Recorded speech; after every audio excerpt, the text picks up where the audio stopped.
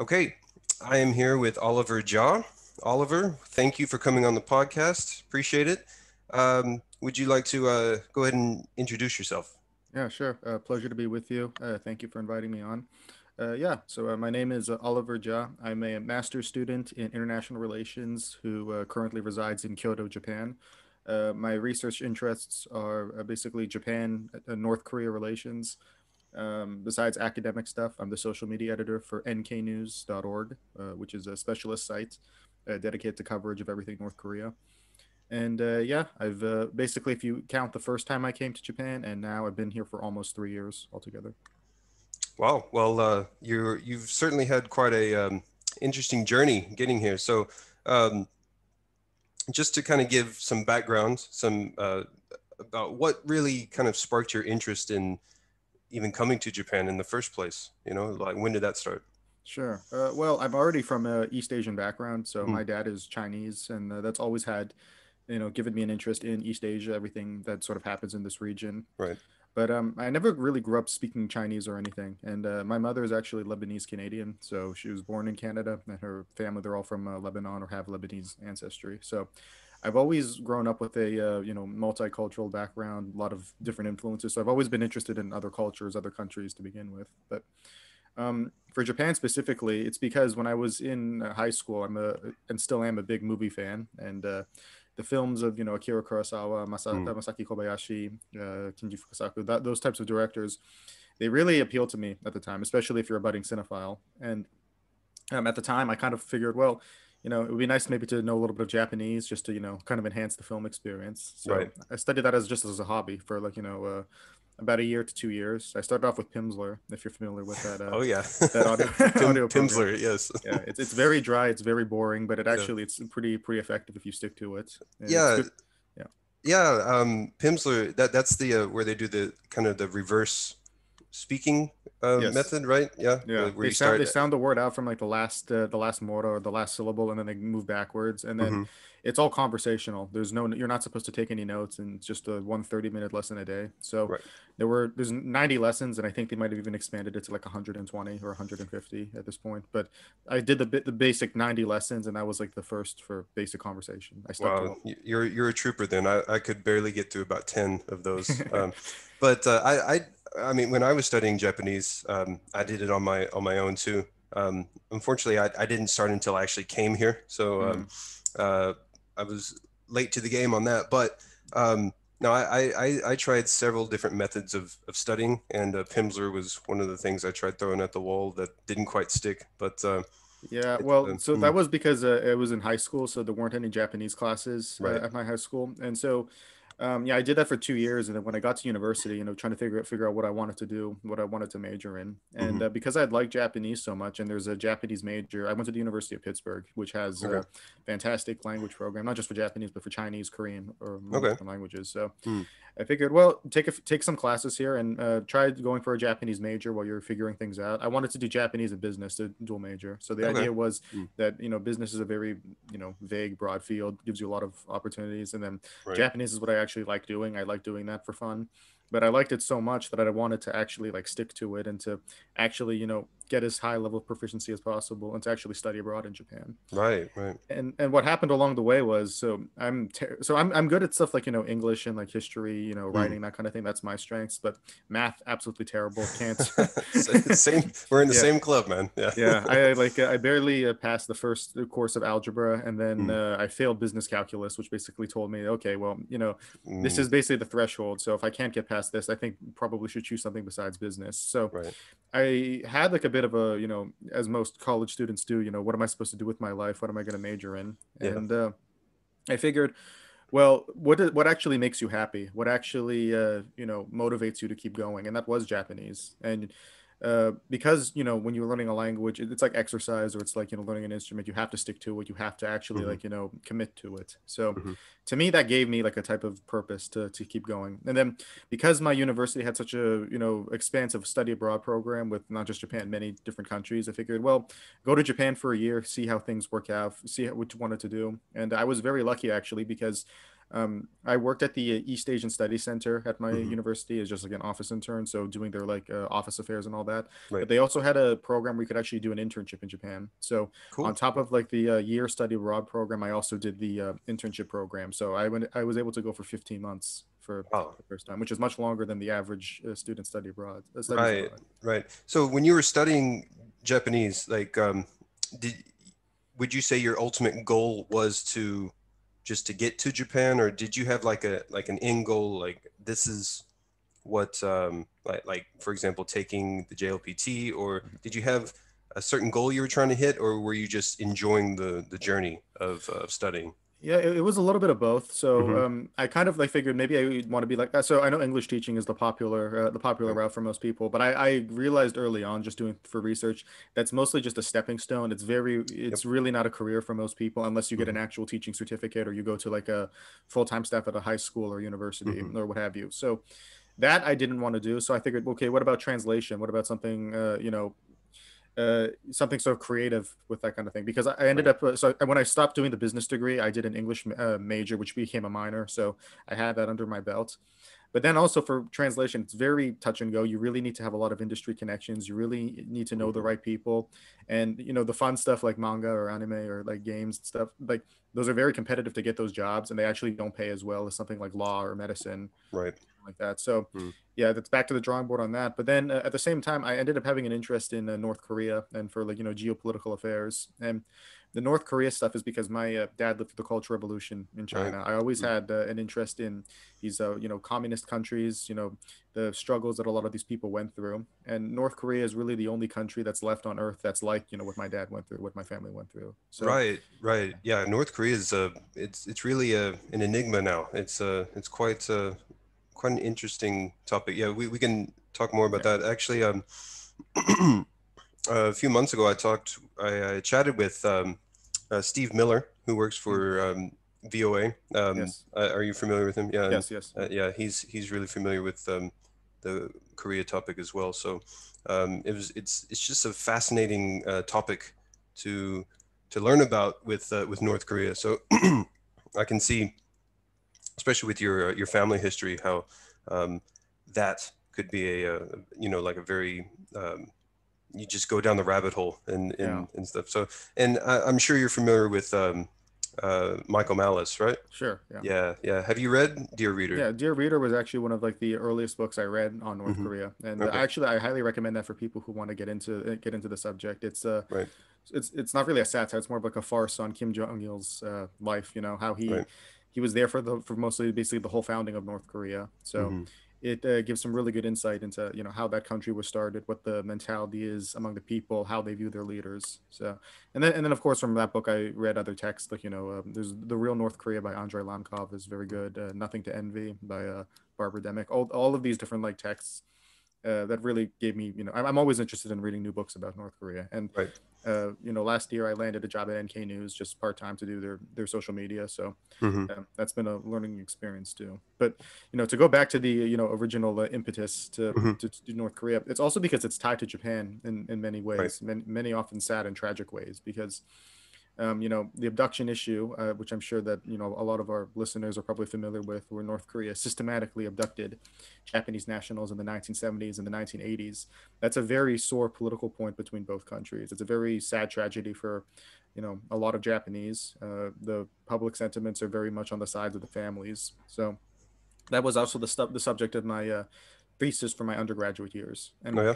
Mm. yeah, to just analyzing that topic, and then that basically inspired me to go on into international relations to look at the relationships between various countries, and especially because North Korea is, and I think will continue to be, one of the most important foreign policy problems in international society. I think I chose the right path, and I'm glad that I was able to come to that Right. conclusion. Right. Yeah. Yeah. It's certainly. You're right. Uh, we can get back to North Korea in a little bit. I just the one area that I find fascinating about the abduction issue is how they responded to it, how the North Yes. Korean government responded to it. You know, it was just denial, denial, denial until they needed something, and then they were just like, ah, yeah, well, Yeah, we kind of. and the thing is, it's so yeah. To people unfamiliar with that, in 2002 there was a summit in Pyongyang between then Prime Minister Junichiro Koizumi and Kim Jong Il, and basically in the 90s, Japan was trying to like normalize relations with North Korea. They were trying to you know try to make these countries like get back together after like decades of post-war stuff and conflict with South Korea. Japan was really hoping to sort of bridge the gap and try to come together. But the biggest problem was, as we said, the abduction issue. So the Japanese government, they knew that this was happening. There were a lot of people that didn't. They said it was a conspiracy theory, that there's no proof of this happening. But there were people in the Japanese government that knew. Like Shinzo Abe, when he was a very young lawmaker, he was actually one of the first voices to bring attention to this problem. Mm, So throughout the 1990s, you had these behind the scenes negotiations, which resulted in this summit. And so Koizumi was expecting to be some kind of agreement, some kind of like resolution to this issue. And so what Kim Jong Il did was he said, "Yeah, we actually did abduct these people, but it wasn't up to me. Actually, it was zealous people who they kind of like believe too much into like the ideology, and so they've been appropriately punished, and will return anybody that's still alive." Well, right, the thing is, the list of people that they said were still alive and the ones that the Japanese government had, they didn't match. And right. what North Korea actually did was they announced like people that weren't even on the Japanese list. So that kind of like admitted to the fact there were more people that were stolen than before. Mm, So 5 people were returned back, but there's still people in North Korea. right. Yeah, and the not only Japanese, but there's stories of American soldiers defecting to North Korea, and I met one. being Yeah, you met yeah. okay. I met Charles Jenkins on Sado Island actually. Oh man, that Yeah, three ha- months before he passed away. that's okay. Let's get into that here soon, because that's fast. I actually did not know that you met him, so that's fascinating. Yeah, so like his story, like he was given a one of these Japanese abductees as a wife. They were kind of forced together, but their story is quite sweet in a way. Yes, Because they ended up actually falling in love with each yeah, other. and having children and Hmm. everything too. Hmm. Yeah. So well, anyways, you see, with that soldier that you mentioned, actually, so one of the Japanese that was repatriated back to Japan from North Korea was Soga Hitomi, who was the wife of this American soldier who defected to North Korea or crossed the DMZ in the 1960s. And so what happened was with this American soldier, there was him and there was I think 5 or 6 others throughout like the 60s and I think up until the mid 80s who at one point or another crossed the DMZ for various reasons. So so this is Charles Jenkins. He claimed that he was afraid of being defected of being sent to Vietnam because this was in the late 1960s. America was ramping up its support in the Vietnam War, so he didn't want to go to Vietnam. So he crossed the border into North Korea, and what he claims was he would go to the Russian embassy, who would then repatriate him back to America. But that didn't happen because for North Korea, that's propaganda material. We can use look, Right, another American soldier has come to our side, so we can use this to like promote our ideology. right. And he ended up staying there for almost 40 years, which That, yeah, that's can't got even to be a imagine. crazy existence to be an American living in North Korea for that long. Like Yeah, yeah. So um, I mean, yeah, you met him. How did you set that up, or how did you come to meet him, and how was it like speaking to him, and like he must have had so many stories to tell. sure. So what happened was like after his wife was repatriated back to Japan, he came with her 2 years later. That was a very long negotiation between Koizumi and Kim Jong Il. So these 5 Japanese abductees were returned back to Japan, but their family members were still left in North Korea. So that included Jenkins and spouses and children. So they were able to be returned about 2 years after that. So what Jenkins did, he moved to Sado Island, which is a very it's one of Japan's, I think, biggest islands, actually. Apart from Hmm. the 4 main ones, it's Right. like off the coast of Niigata Prefecture. You got that, yeah. Hmm. Yeah, it's actually quite difficult to get to even for normal Japanese people because it's like there's a ferry. It's like three hours, very slow moving, only a few times throughout the day, but it is a popular tourist destination for the people who end up going there. And Jenkins, he was basically the greeter at the Sado Island History Museum.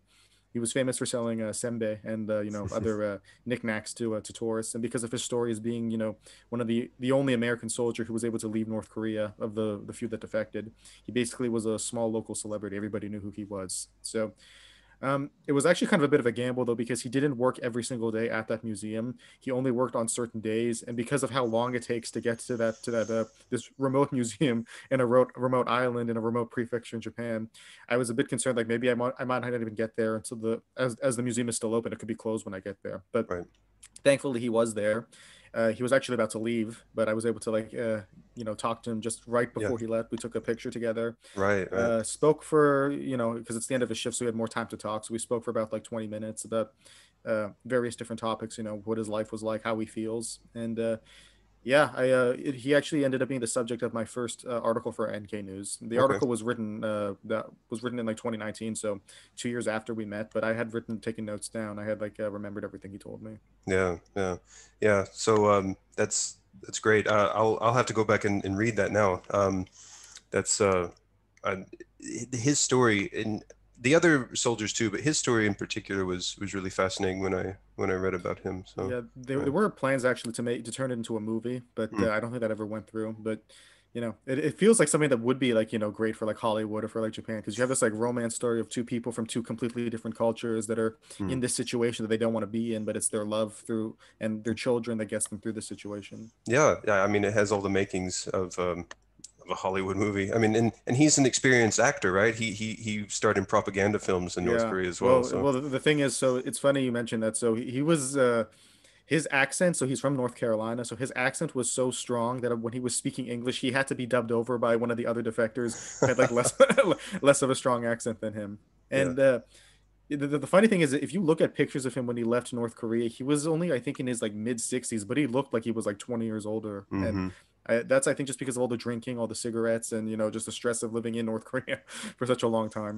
Yeah, yeah. I mean, I guess that's something you got to do to cope living in North Korea is, I guess the booze and the Yeah. cigarettes, and But the thing is, like, the North Koreans, like their handlers and everything, they of course would give them that stuff because that keeps them complacent, that right. keeps them like in check. And of course these Americans, like, especially in the beginning, they weren't mingling with the average North Korean. They were like in a Right. compound that Hmm. was far away from like downtown Pyongyang. And then eventually it's almost like being, it basically is being a hostage essentially, where the trust sort of slowly builds over time, and then there's even a bit of Stockholm syndrome, I think, because Yeah, yeah, right.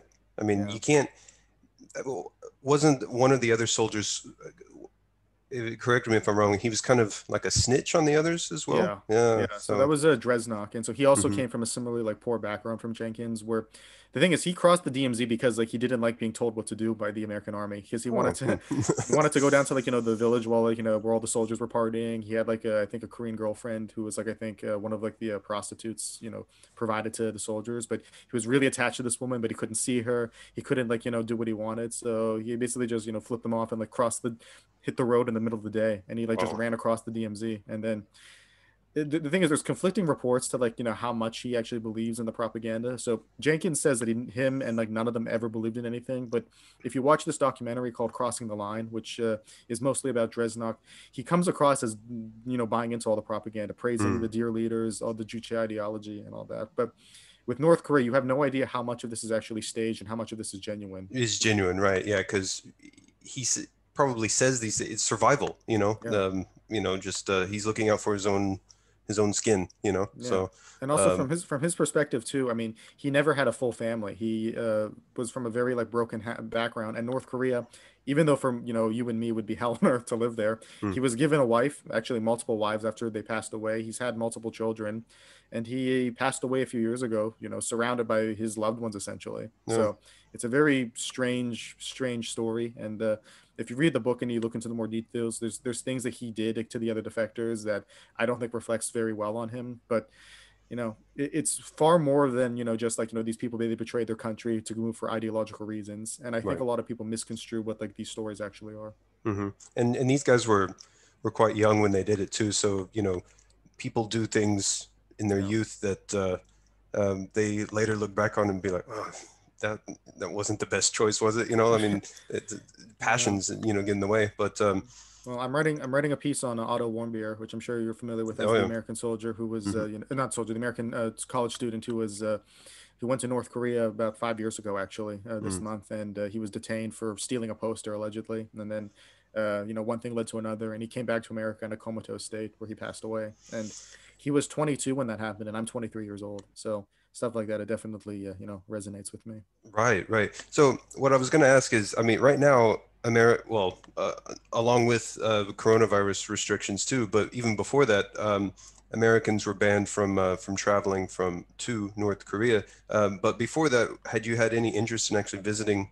Um, I'm Mhm. sure you probably had that had crossed Sure. your mind at some point, right? Yeah, well, it did, but so that happened actually because of Otto Warmbier. They like prevented Americans from going because of what happened to him, and that Mm, ban is still in place. It's been renewed every year since I think 2017. So technically, when I first came to Japan, which was May 2017, there was a brief period for me to like go there because especially I'm closer now than ever, but just logistically it wouldn't work out. I didn't have that kind of money. I didn't have right. like the time or like the will to go. I didn't really have like it wasn't the opportunity wasn't right. And then shortly Right. after that, the ban happened and I couldn't go. But Mm, the closest thing I was able to do was go to the DMZ in hmm. Panmunjom. I went to South Korea for a few days in yeah, around Christmas 2017. And so yeah, took some nice photos and even now actually you can't go to the DMZ anymore, I think, because of just Corona stuff. So Right, right. the So timing was good for that at least, and so I'm glad I had that experience. yeah, and before the ban was in place, you basically had to go to North Korea through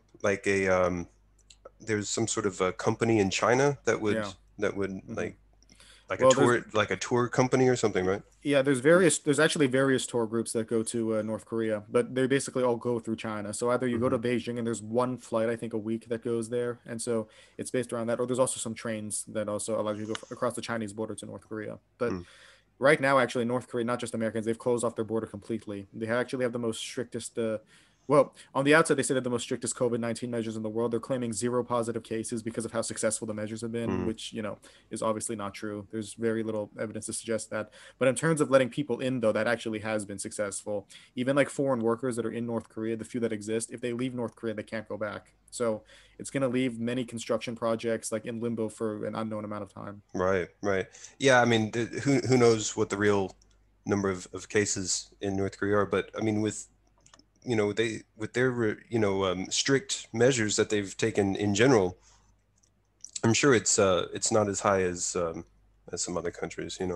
but Well, what's funny is they say suspected cases. So they say there's uh, been thousands of suspected cases, but no zero confirmed cases. right. So they kind of betray their their true numbers in that case. Then um, now I've yeah, no, North Korea it's a very interesting place. I've seen some documentaries about like the daily lives of people there, and actually there's a guy on YouTube that I don't know how he was able to do this. I think he's from Indonesia, but he did like hidden cam videos. Like he would go through supermarkets and like just people on the street ordering like ice cream and stuff like that, and just day to day life in North Korea in this little hidden camera. And I'm not sure how he was able to upload it.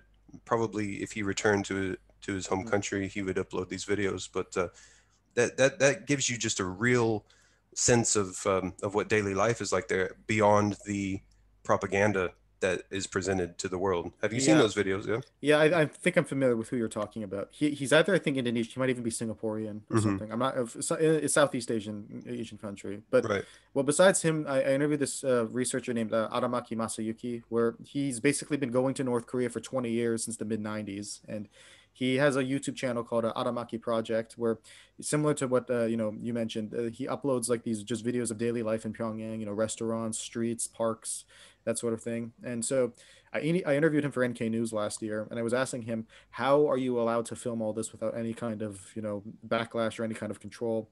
And he said it's because I don't get into politics. I don't film anything that would get me into trouble. All I'm doing is showing what life is like in Pyongyang, and that's actually they like that because Yeah. Pyongyang is their Yeah. best city, and especially so there's this misconception of how poor North Korea is. Don't get me wrong, it's a very poor country, especially if you go into the countryside. But if you go to Pyongyang, especially in the since Kim Jong Un took over and towards the end of Kim Jong Il, there's tons of renovation projects. They've really expanded their city to make it as close to, a modern city as possible. Now, realistically speaking, it's probably more closer to like, a mid-sized Chinese city in terms of like, standard of living. But Mm. if you live in Pyongyang, you're among the elites. You probably have a very privileged life and a privileged background. Right, right. Yeah, the people that live in Pyongyang are part of the upper crust of Yeah. North Korean society, of course, the government jobs and scientists and whatnot. So, um, yeah, and North Korea kidnapped more than just Japanese. They've kidnapped South Korean, Yes. um, like a director, right? Yes, Yeah. Shin Sang Ok and Choi Eun Hee, which is this South Korean actress who was actually his estranged wife. Mm, So they were like abducted or like kind of like lured to North Korea under false pretenses at separate times, and they were sort of remarried in North Korea, and they made movies for Kim Jong very, very interesting. I wonder how that reunion went. So probably, Il. I mean, they're familiar Yeah. with each other, so probably in order to get by, they Yeah. The thing is, like, you hear about stuff like that, it sounds like a spy film or like a novel or whatever. It mm, doesn't sound like abductions, making movies for like for a dictator and all that. Like, it doesn't sound like something like a normal country would do. But I really maintain that North Korea isn't a normal country. It's the right. only country in the world that has that level of totalitarianism and Mm, control over its people, yeah. and not just its own people, as you mentioned with the abductions. They're trying to like get other people and try to get other people involved. But it's really only Japan that's made it into a political issue. The abductions. The Yeah. other countries, for whatever reason, they don't really bring it up. And it's especially concerning that South Korea under Moon Hmm. Jae-in,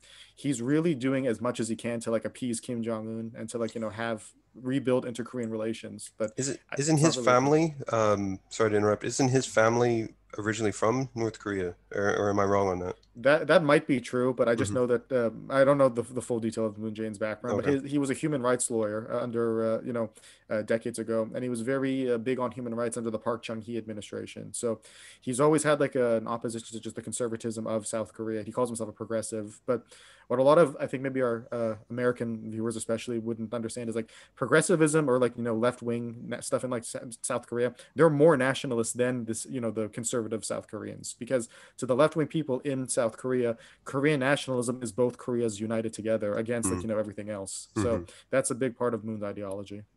Interesting. Yeah. I was unaware of that too. That's yeah, Pete, especially Americans, talking about the political ideologies. It's they a lot of Americans tend to assume the rest of the world is similar to their way of thinking, both sides, like Yeah. liberal is this, conservative is this, but it's really, it's very dynamic, even in, for example, the UK, or, you know, countries that are familiar to Americans. It's still just, different dynamics at play, you know, Yeah. and, or like in Japan, for example, there are, there really is just one, um, major political party here that's been in power, uh, minus a few times, but all the minor parties have just very nuanced positions. So Yeah, but even to add to what you said about the major party, which is the Liberal Democratic Party, which mm, is funny. Welcome to Japanese politics, where Liberal Democratic actually means center right, right, yeah, conservative. But because it's such a big party, there's a lot of factions within the LDP, and those factions have basically since 1955 when the party took over, they've always competed against each other for power. I hmm, mean, and Koizumi splinter is parties and whatnot. Yeah, yeah, yeah. And Koizumi, so Junichiro Koizumi from like 20 years ago, he's very much of the neoliberalist school where he wanted to, privatize everything. He was right, very big of pushing for privatization of the post office. But Abe, and he's part of the new conservative movement, he basically is much more about, constitutional reform hmm, and, having a secure safety net. And for a lot of, especially our American, like Republican viewers maybe, or conservatives saying safety net, that's what do you mean? Conservatives shouldn't be talking about a safety net. But that's because you go to the Tories, you go to like right wing parties in other countries. There are tons of right wing parties that support a safety net. It's just to like what degree and how it's handled that they right, disagree with like other left wing parties. right, and yeah, so it's interesting that politics just is very unique. Of course, country by country, it varies. One thing I wanted to kind of touch back on was, in regards to North Korea is, so regardless of what's been going on with the current U.S. president in recent news, um, compared to previous presidents in the U.S., how they've handled North Korea, Donald Trump was very different in his Mhm. approach, Yes. even from the beginning to his meetings, which were historic with Kim Jong Un, right? So, um, do you one question is, was that overall helpful for relations between North Korea and America, and subsequently the rest of the world. And now that Trump is on his way out and Joe Biden's coming in, how will that change? As we know, recent news, Kim Jong Un has now declared America the biggest Yes. enemy of North Korea yet again. So it seems like we might be reverting in, in relations with them. Mhm. So Yeah. Well, I think what people need to remember is that so these meetings between Kim Jong Un and Donald Trump, yes, they were historic, but it wasn't like the first time at all that America came close to meeting with like a North Korean leader. In the okay, 90s, Bill Clinton, he pushed for a very similar approach to try to normalize relations with North Korea. They signed what was called the Agreed Framework, where North Korea said it would suspend its nuclear program, and we would provide them with light water reactors so they could, as a substitute for nuclear power. We would give them food aid and we would reduce sanctions. And so then North Korea would try to demilitarize or denuclearize. But, that didn't work out either. They were still like, doing their Iranian enrichment behind the backs of mm, America. And then it resorted back to hostility. And then now you have the second cycle where once again, the chance for diplomacy comes back. And I think it's because for Donald Trump, especially, because he doesn't really understand, the whole nuances of the situation, he basically ignored every taboo that other previous leaders had about engaging with North Korean leaders, where he just said, yeah, let's try it. Let's talk to Kim Jong Un and see what happens. But yeah, the problem with that is he underestimated, what North Korea actually wanted. And so my view that has evolved over time is now that I think America needs to stop asking North Korea for denuclearization because it's not going to happen. There right, is no reason for North Korea to get rid of its nukes, especially after they've seen what America's done to Libya, to like where yeah, like for Libya, where basically Gaddafi did what the U.S. said, yeah, okay, we'll get rid of the nuclear weapons, we'll denuclearize, and then the U.S. is backing revolutionaries that like beating him on the street and executing him in public and all that. So exactly, yeah, that's yeah, that is what Kim Jong Un, the Kim family fears the most. They care about their grip on power the most. So talking to the U.S. and all that, they want normalized relations with America it's a security guarantee. It's a guarantee that America won't attack North Korea, that there won't be a war between them. hmm, And now I think agreement or no agreement, it's very unlikely that America or North Korea will go to war just because the cost is too great and there's very little benefit for Washington to do that.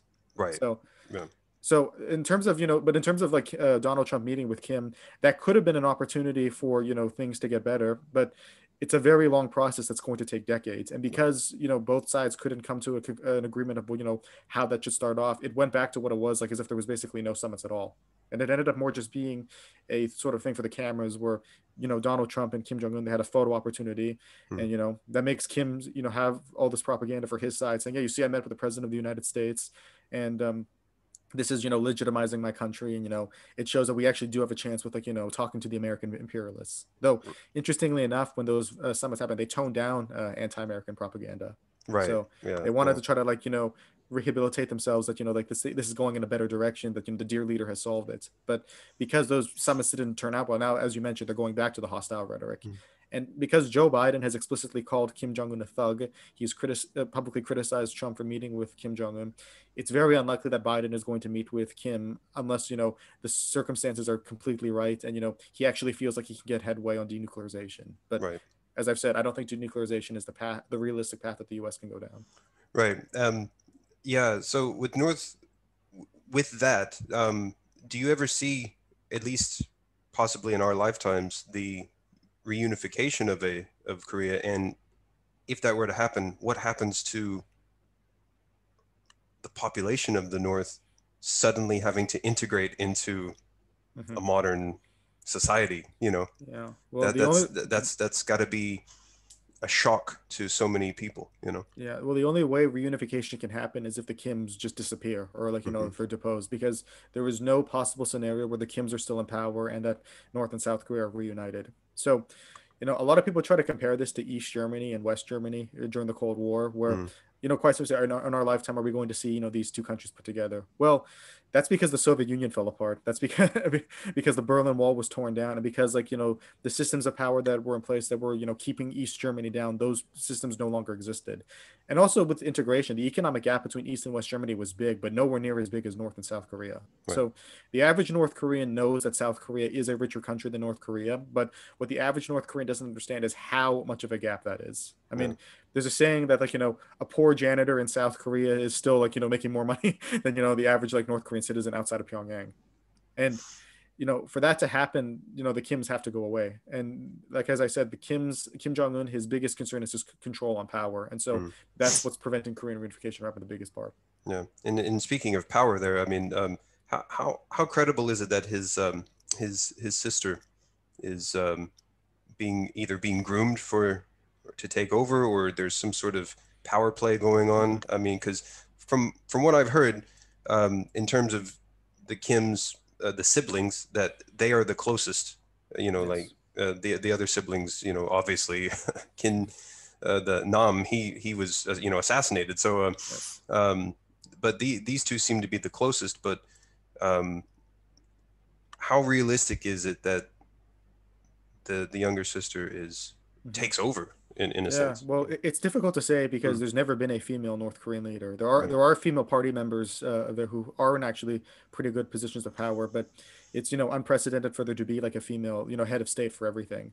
But I'm sure that Kim would like prefer his sister to take over compared to like a general or like someone that's not part of his family, just so the Kim bloodline can continue on. right. But he also has children too. They're Hmm. infants at this point essentially. They're not and I have no doubt that as soon as they're probably even now their education, they are being groomed to like take over one day or to be indoctrinated into that ideology because they don't want to have a situation like you mentioned with Kim Jong Nam where he's free to travel the world and it becomes corrupted by Western influences and he Trying to sneak into Tokyo Disneyland and yeah. whatnot. Yeah. Yeah, and for that reason, actually, he was actually pretty popular with Japanese people because, a lot of people said if he takes over, maybe North Korea could turn itself around. But Right. yeah, Yeah. no, I mean, uh, I find it a bit concerning, as I'm sure you remember about like 2 years ago, the Western media had this fascination with Kim Yo Jong, like saying, Yeah. "Oh yeah, she like sassed Mike Pence, give him like the side eye, and she's gonna bring reform to North Korea and everything." And to me, that's just a very low level understanding of the situation. I think that like if there's nobody, there are multiple candidates in succession who could take over, people who are like top generals or top officials, and that would basically guarantee that the system continues. But what Kim wants the most is for his own family to continue. They want that bloodline to continue. Right. Right. Yeah. I can keep it all in the family, so to speak. So, yeah. Mhm. So, yeah, it's just again, just there's so much to North Korea that's just fascinating. So it'll be interesting to see how it goes on now from this year. Yeah, So. and I'm very lucky too because I come at like at a time I'm like I said I'm 23 years old and in my lifetime I guarantee that there'll be many changes with North Korea. Even if Hmm. there's reunification doesn't happen in my lifetime, I think we are going to see a lot of like how they control things and how they do things that will change over time. Hmm. Hmm. Yeah. So let's go back to your experience coming to Japan. So you when you first came to Japan, you said it was 2017. Is that correct? Yes, Yeah. May So 2017.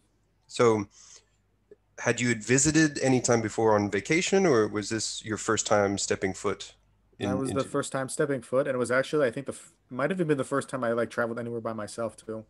Not with family. Yeah, So yeah, I would have been 19 years old. 19. So as a 19-year-old stepping foot in a foreign country, not just to visit, but to live at least for a Mhm. significant amount of time, did you know anyone over here? Did you have friends or well, Yeah, no friends, no right? connections. It was so to provide context, the Hmm. first thing I did to be here was to do an internship in Yamaguchi Prefecture in Okay. a city called Ube. I'm not sure if you're Hmm. familiar.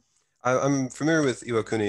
I've been to sorry, Yamaguchi. I've been to Iwakuni, but I haven't Mhm. been to Ube, no. So. Yeah, well, Iwakuni is close by too. Hmm. So, but yeah, no. So Ubeshi, it's well, I was to work at a glass plant to teach English to the glass plant employees and to do some basic translation work and to help Hmm. with just office affairs. Just see what it was like to work in a Japanese office, and that was for 3 months. And because it was the countryside, obviously very few people speak English there, and it was a very good opportunity for me to like learn how to live on my own, how to cook, how to Right. clean, how to do all Hmm. that kind of stuff. So I'm not going to say that, obviously that was all done for me back like in America. I had some, obviously I'm 19, you're an adult, you know Right. how to do some of that things. But when you're on your own for the first time, you literally have to do everything yourself. It really causes you to wisen up and to, Hmm. to mature. Yeah. And for that to happen, especially in like a country where, it's not where I'm from originally, it's, a brand new experience that really like helped me get a sense of independence. So, rather than being afraid, rather than, thinking that, being intimidated, right, I viewed it as like a new challenge, as a way to like, to improve myself. Yeah. I had very similar experience. I actually came to Japan at 23. My, first stepping foot into Japan, knew absolutely nobody. Um, it wasn't my first time to travel by myself, nor was it first time to travel abroad, but it was the first time I was moving somewhere abroad and living for long term. And I just remember stepping off the plane at Narita Airport, and getting on the train to where I was going to be doing my training. And I'm just like, a lot of people would kind of maybe get a little freaked out, like, oh, what am I don't know anybody, I don't know what to do, I don't even speak the language. But for me, it just felt like a sense of calm, like, Yeah. this is the decision I made, so I'm just going to do it. So there was there's no apprehension, there was no fear, there was nothing. It was just like, okay, this is reality. Yeah. Just head first into it. Yeah. So it Well, was. and also for me, I'd been studying the language. Like I was I'm a Japanese major, and so after Hmm. the internship, I was supposed to do my junior year abroad, like in Kobe, Right. to move. But because I spoke the language, like to obviously my Japanese is much better now than it was 3 years ago or 4 years ago, actually now. Mm. Time flies. But Mm. yeah, so I was able to get through like basic conversations, order stuff and do all that. But it's through whatever mistakes you make, that's how you learn. And Right. anyone who's ever tried to learn like a second language knows that there's going to be a ton of like embarrassing mistakes that you do. But Hmm. Hmm. the great thing about most Japanese people is their understanding of that. They know that like their language is not really commonly spoken by most non-Japanese people. They know that it's a hard language, and they're just happy that someone is making the effort to begin with. Yeah, I've never been. And anytime I make a mistake, I've never been laughed at or criticized or anything. Uh, I've had people assume, and probably rightfully so, that I don't speak the language or whatever, and but they'll try and hold my hand a little bit. And when they actually say, "Oh no, he can Yeah, actually speak the language," they there's a sense of like, okay, I'm not dealing with a child here, yeah, and even if you make a mistake and you catch it and you correct yourself, it just like no reaction. They just and they're hmm just following your conversation, at least from my experience. So it's really reassuring that they the people I've interacted with, that there's no snickering, there's no backhanded compliment. Well, yeah. there I would say Josie that the I snake, wouldn't all say that. backhanded compliments, but there is a bit of you know um, fluff fluffing Yeah, up, just but in the beginning. But once you have an established conversation going, that flies out the window, and they know mhm. they're having a conversation. Well, especially the great thing about living in the countryside, as I did when I was Mm, starting out, it's because almost no, since almost nobody speaks English, they have no choice but to talk to you in Japanese. So exactly. Mm, sometimes, if you go to like major cities, there's some very little degree of English. They'll try to like mumble through like a conversation, try to make you feel comfortable to try to hmm. speak English to you. But if you're in the countryside, where mostly middle-aged people, and a lot of them don't even have any experience like leaving Japan, of like going to any other countries. So you know basically it's like, yeah, well, this person might not speak Japanese fluently, but it's basically the only way we have to communicate with each other. So we Exactly. have to make the best use of what we have, and that's the best environment to learn, I think. Yeah. So so you came to Japan with some knowledge of Japanese. So in that sense, what was your biggest culture shock, if you had any? Hmm. Yeah. Well, probably so before coming here, I did have interaction with like some Japanese people just through my university, because some people like studied abroad and Mm, all that. But I think it's just the way that Japanese people emote and how they express emotions. Because a lot of people like in the West have this mentality that East Asian people are like robots, or like mm, they don't mm, emote. But I don't find that at all. I think Japanese people certainly do emote, as do most people in most Asian countries. It's just that hmm. I think how they emote and how they express their feelings is just a bit different than how you and me might, as Right. as Americans. Oh, right, right. No, I mean, I, yeah, of course, there's people. everywhere have emotions and express it. I've seen. I find, at least in my experience, that once there's a little bit of alcohol involved with Yes. interactions, all sorts of armor and falls off, and it's just like having a chat with your friend back home. It's Yeah. um, laughter or anger, or seeing fights in the streets. I've seen everything here, Yeah. pretty much. And yeah, it's just people are people. It's just culturally, when meeting someone new, they might have different ways of interacting with people, Yeah. And it's especially, yeah, a country like Japan, which is, even though they've been open to the rest of the world for, going on 150 years now, they still have that island country mentality in a lot of ways, so It's yeah. funny you mentioned that too. So, as I mentioned, I was 19 years old when I came here, and the drinking age is 20. So, actually, the first time I had any alcohol was actually coming to Japan. So, Interesting. Yeah, you yeah. could drink legally here before you could before and legally in your own country. and it's funny that's funny too because when I went back, eventually after 15 months, there was like a I think 3 month period where I was still 20 in America, so I could only like drink like at home or like keep it on the DL and not like go to bars or anything like that. So Right, right. yeah. Yeah. One thing I noticed, just culturally here is, even though the legal drinking age is 20, they don't really check at all.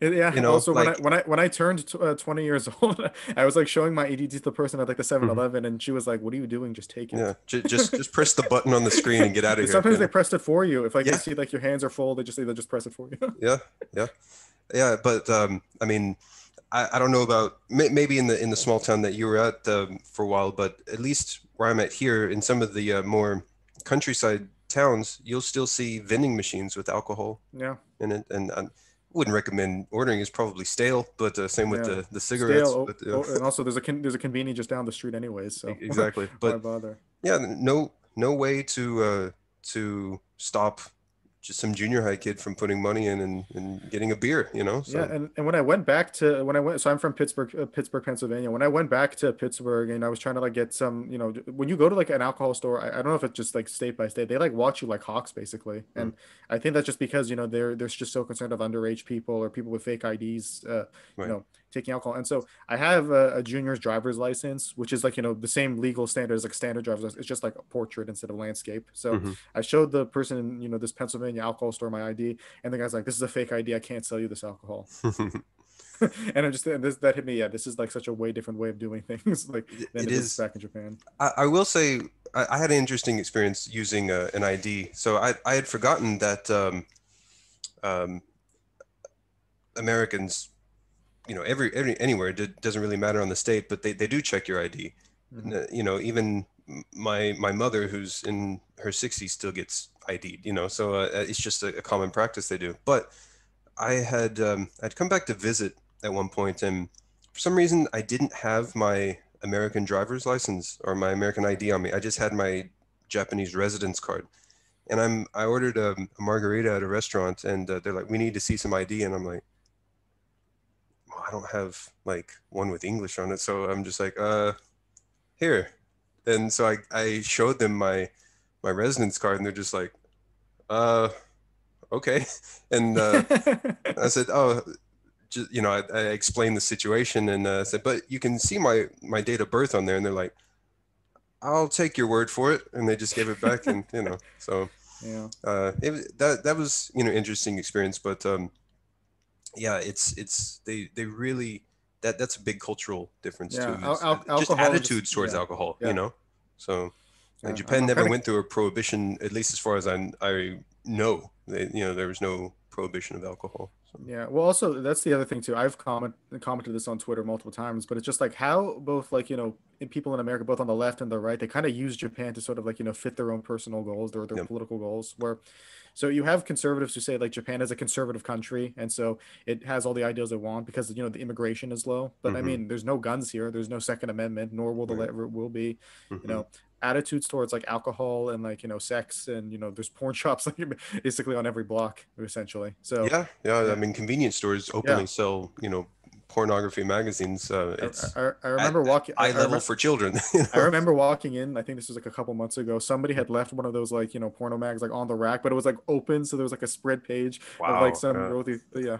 Yeah. So I was like, well, okay, is someone gonna like clean this up or put this back or something, because there could be kids watching. Yeah. Yeah.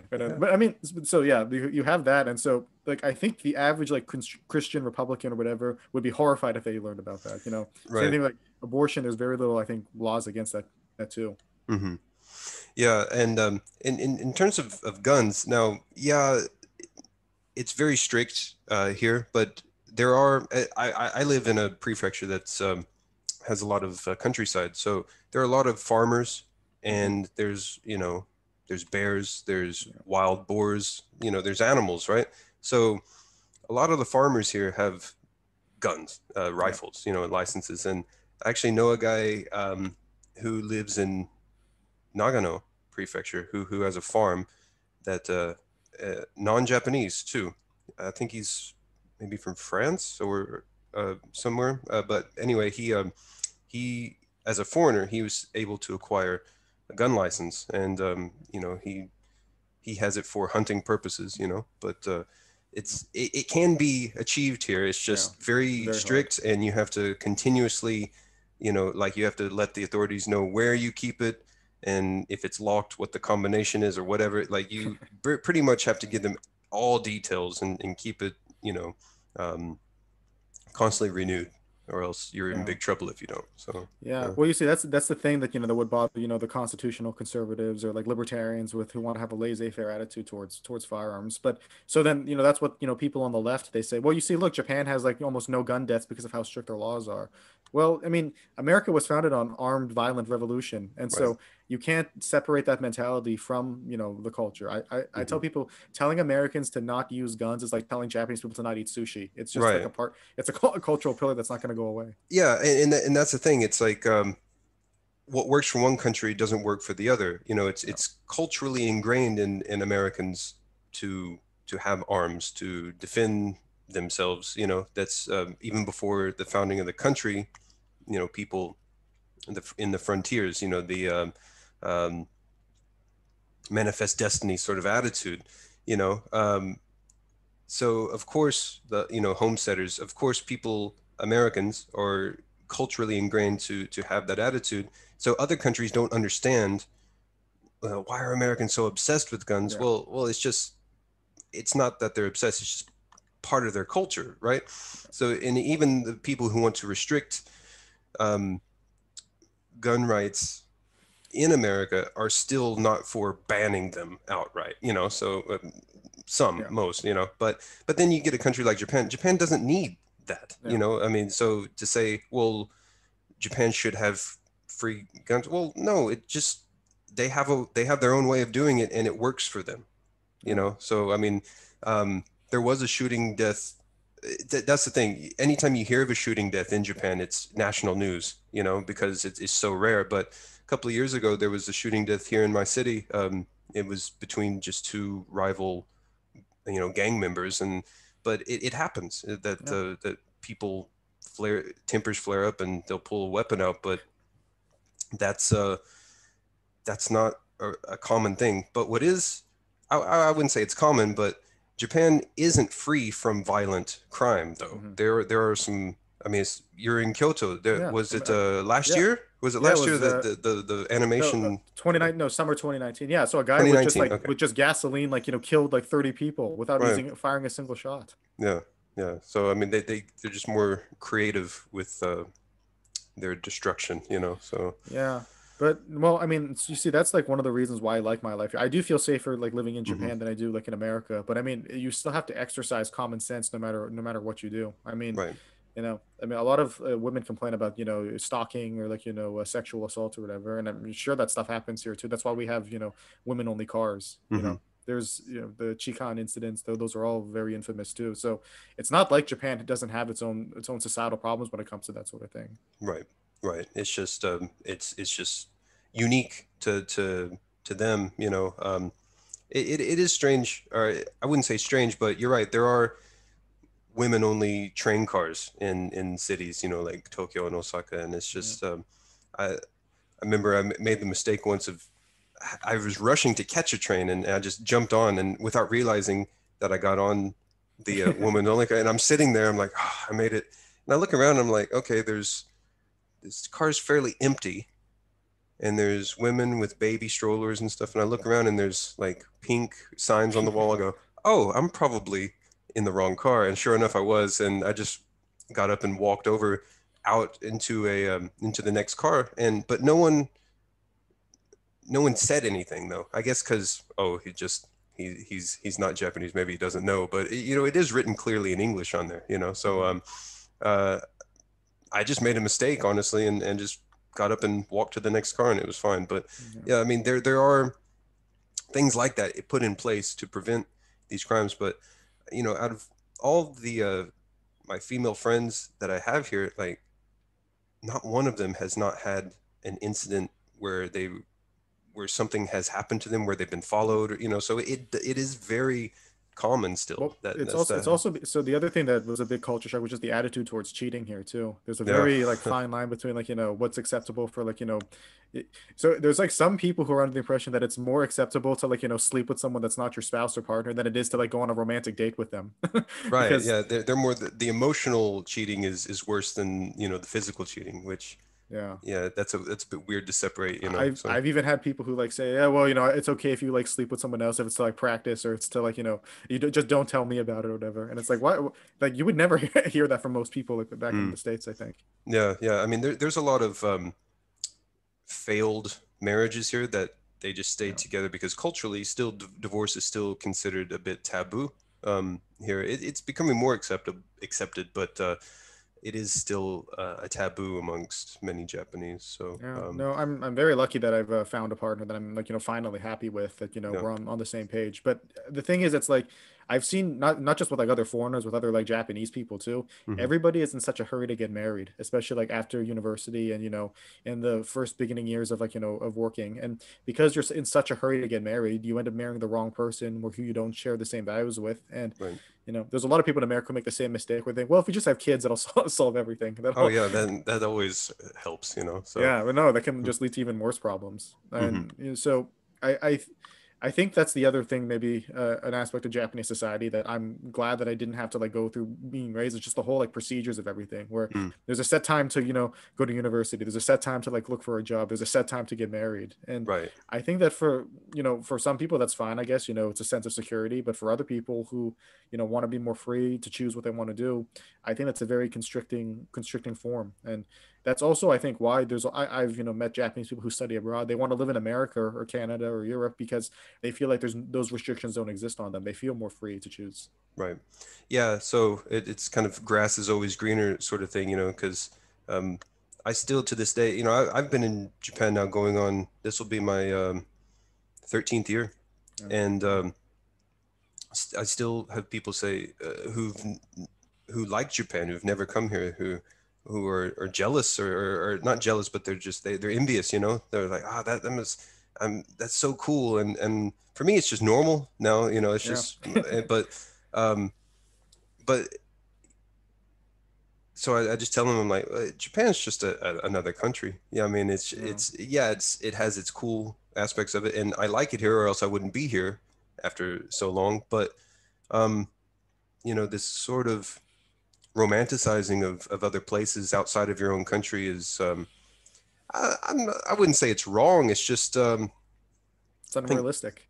yeah. So yeah, I think people should just take a more realistic approach to everything. You know, so don't romanticize other places in particular, and in fact don't take the opposite approach to your own country too, because I've noticed since I've left America that you know when I go back to visit every once in a while, it's nice, but there's certain aspects that I do miss Yeah. about it, you know, and it's kind of um, a nostalgic feeling to reminisce about certain things that I just can't. experience here. So Well, I mean, yeah. to speak to your point on that, so I really like customer service in Japan. Obviously, I Mm, think it's some of the best in the world. Sometimes to the extent, to the detriment of the employees who have to like, achieve that high standard. But hmm. one thing I do miss is just, having a conversation with like, with staff like at a restaurant or like Exactly. another business, Right. or Mm. when you're sitting at the bus stop, you just like strike up a conversation with other people. Now, there's people that don't like that. They think that it's all like superficial or that like, it doesn't mean anything. And to an extent, it doesn't mean anything, but it does kind of like have like a more it's nice to have that friendly atmosphere, I think, Right. rather than just business. You to some extent you can find that here. It's more in terms of I would say like bars or Yeah. izakayas. Like especially in smaller ones where I mean there's an izakaya I frequent in my city that I've met the owner when I first moved here, and we've just been friends since then. So Yeah. it's you become familiar with people, but you're right that just that kind of casual friendliness that exists. For example, I went back to America once, and I was getting gasoline at the station, and just walk in, and the clerk just says, "Hey, how are you doing?" I'm fine. How's your day? And they just go on about, well, this morning my dog threw up, and I'm just it's like I don't really care, but at the same time, it's like, oh, that's interesting. Like they'll just share Yeah. that information with you, and no, you don't have that here. It's in a sense, yeah, they do. The customer care is they do take care of the customers, but it's still it's very there's no personal aspect to it. It's just very Yeah, though the other side of cold in that, a way. Yeah. though the other side of that though is especially now, I think Americans are more politically polarized more than ever, and because of Hmm. all the divisions and stuff, that's a very unique American phenomenon. I know that like the UK they have Brexit and they have like other contentious issues, but I think especially because of Americans of how known they are for stating their opinions openly and for holding their opinions like their convictions so strongly.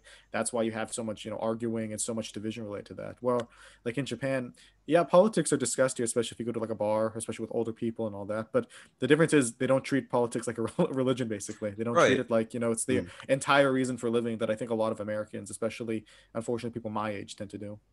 Yeah. Yeah. I mean, people my generation too take things very serious in terms of politics. Actually, more I've seen from me growing up is especially where I'm from. I'm from a southern state, so religion was very important. But Yeah.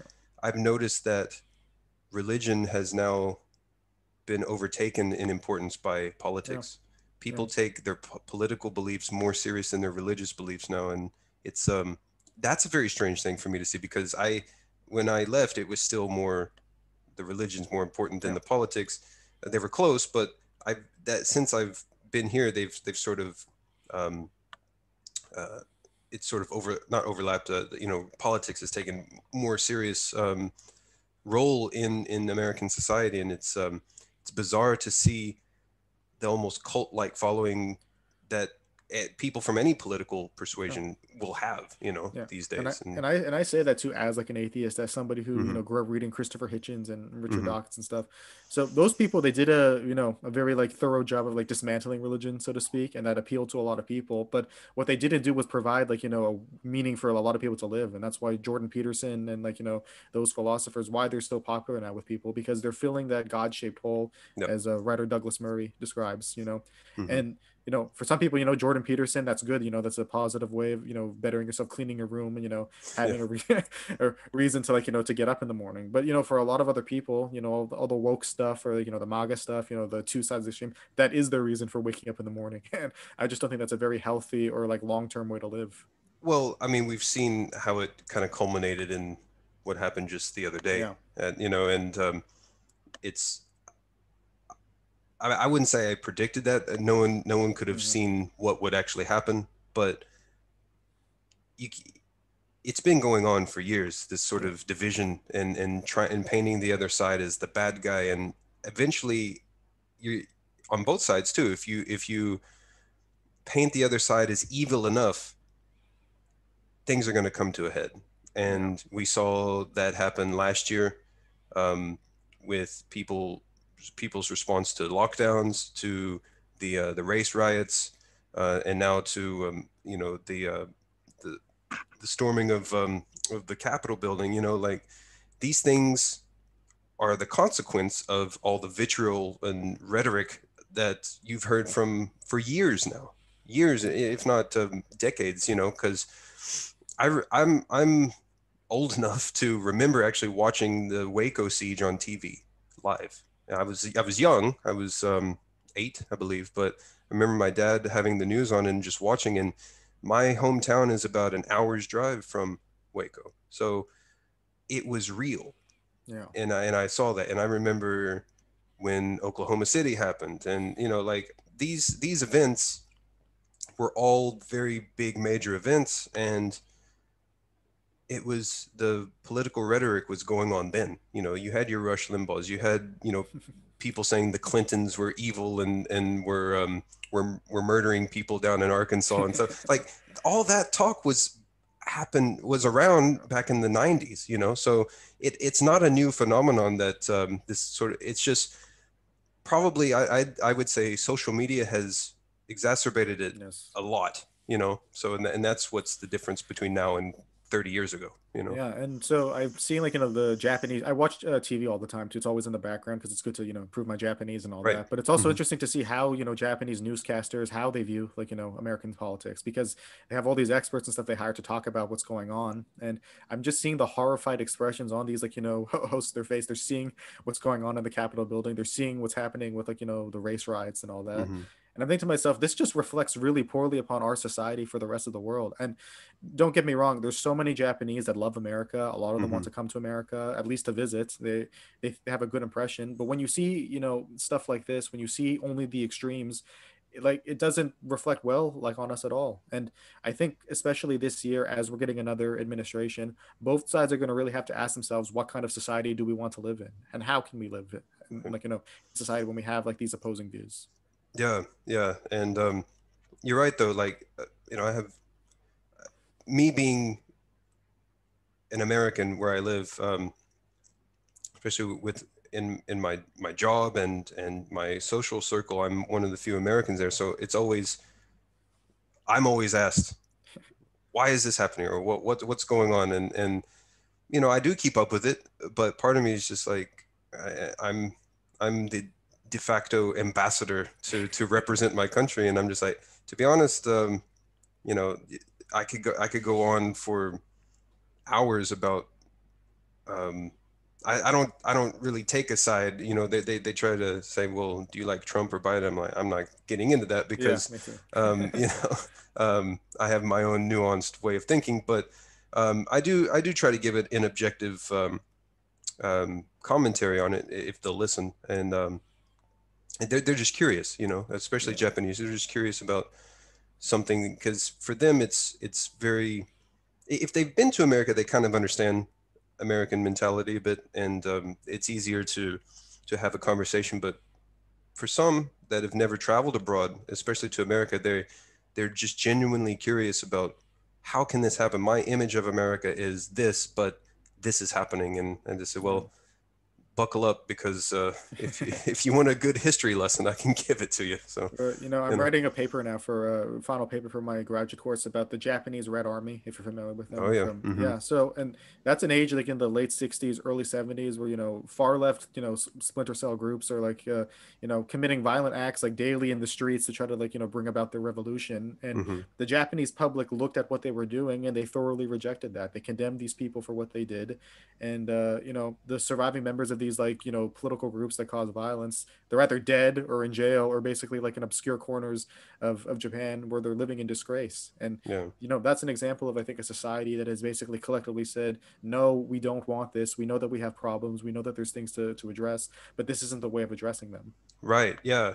Especially, that domestic terrorism. A lot of people don't realize that that happened in Japan. And the only recent similar situation was with the Om cult, the Yeah. Shinrikyo, that happened in the mid 90s. And but that was more religious based and not political based. But you're right. There's the society as a whole rejected that here. And that's why even the Communist Party in Japan it's not communist. It's just more, I would say, like a Bernie Sanders sort of socialist, democratic socialist, I would Yeah. say. That's how kind of they Yeah. operate. Yeah. And the thing is, it's like, they actually like broke recently with China because now they're accusing Hmm. the Chinese Communist Party of not being communist enough, though. And if you look at this, it's just very sad. A lot of these people, like, so I don't think that viewpoint is, mainstream at all in Hmm. Japan. The JCP has like some, I think, degree of influence on local politics to some degree, but Local, oh, yes, yeah. Hmm. yes, but overall, no, I don't really think so. And I think, it, I think it's also just because of the people who are old enough to remember these, like, the Red Army's like violent tactics. They left a bad taste in their mouth. They don't want to go Hmm. down that route again. Hmm. Yeah, yeah. Politics in Japan is quite interesting. I remember when this happens actually a lot throughout the year, but this happened particularly on the first year of Reiwa when it changed over to Reiwa. There, I saw an abundance of the black trucks with the old imperial flag flying around on that day. And they people here just usually ignore them.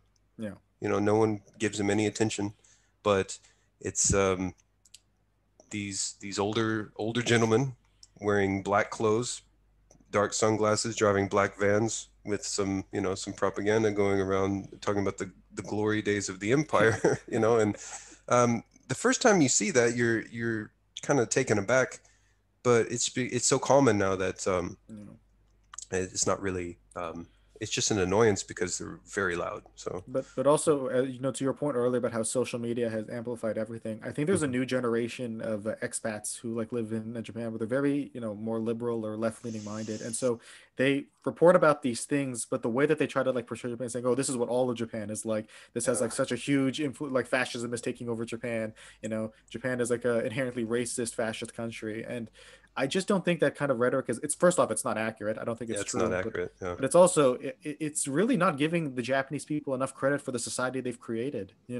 They've created a generally safe society. It's one of the few democracies like in East Asia that, of course things aren't perfect as most countries aren't, but Mhm. they've come a long way since, like, the wartime. And you would think they would in like 7 decades. I have to give Japan a lot of credit because you they've reinvented themselves several times in the last 150 years. Yes. So when they were opened up, they basically went from a medieval society to an industrial society in a matter of 20 years. You know, and then they amplified that, became the empire, and then they had to start all over again after World War II in the occupation, and they did it. They reinvented their entire um, government, and with the help with the U.S. as well, had some influence in that. But their economy, definitely, they were able to revitalize that up until the 80s, and I think it's been economically it's been quite stagnant in the past 30 years, but I gotta I wouldn't put it past people here to you know reinvent themselves yet again, It's in still in still in no, that way. still number three too. Still number Yeah, three economy in the world. yeah. I Yeah. mean, used to be number two, but yeah, you're right. It's Yeah. still number three. So, Yeah. But it's just like I don't understand the mentality of people who like voluntarily move here and then they just complain. I hmm, mean, I know that Japan has its like problems and it's not perfect as no country is, but hmm, like you chose to move here and especially exactly. as especially this comes from mostly from like Americans or like Canadians or like Westerners.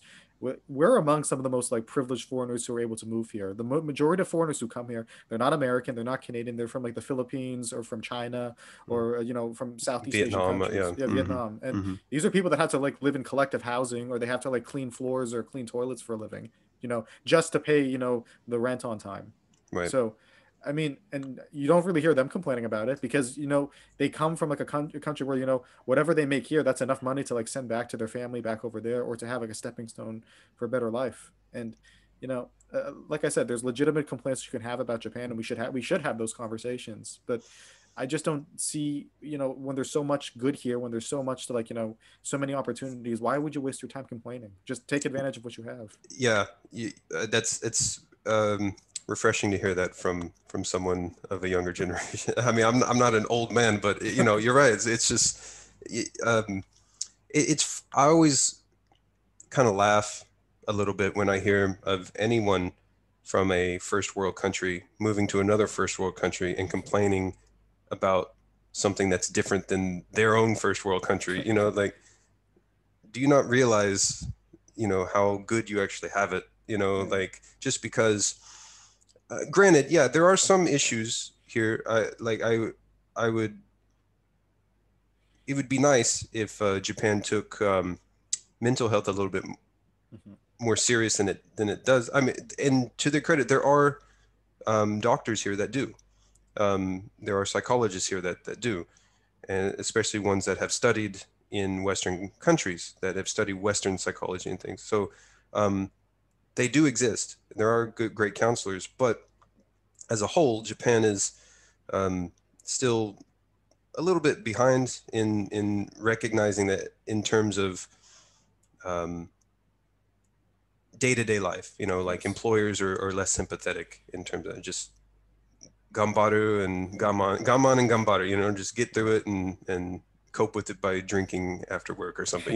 So there are some things that can be improved upon, but um, you know, where else you, you're not you would be worse off if you move even somewhere else that you might even think is um, you know provides better.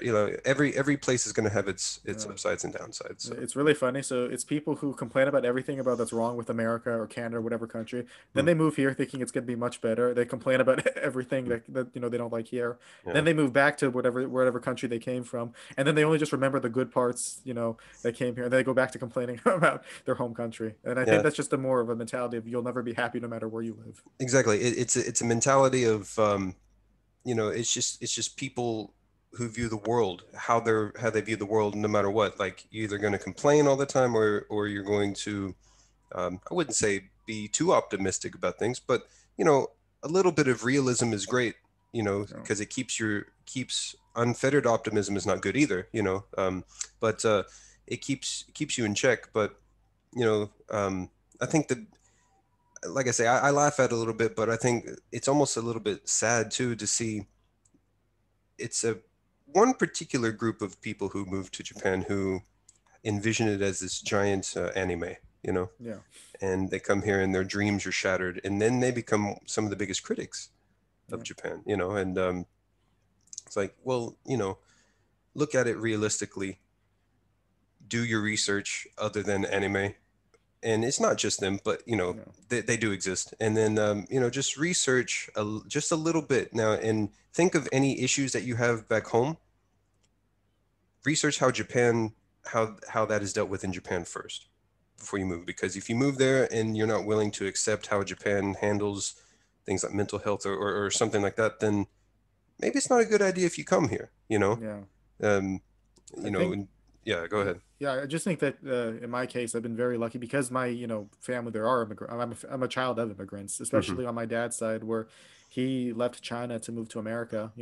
Typical American dream story, but he worked hard to, become a successful violinist in the Pittsburgh Symphony. And, thinking about his experience of moving from such like a desolate, poor country to one of like the richest countries in the world, where he worked hard to get to where he was. I mean, that Hmm. inspires me to do the same. And Right. I Yeah. have it much easier. I'm moving from, like you said, a first world country to another first world country. I'm not Right. moving from like a third world country to, to a first world country. Now, you said your father went through the Cultural Revolution in China, right? Yes. Right. He escaped that, correct? Yeah. Well, he escaped in the sense like he left at the first opportunity that like the doors were open. So he was Okay. born in 1954, and the Cultural Revolution was from 66 to 76. Mm. So he was old enough to be of conscious age to like live through all 10 years. And Mm. Mm. because he practiced so hard at the violin in China, he was able to get a music scholarship that, from European musicians to study in Switzerland, and then that eventually went to America and Okay. Canada.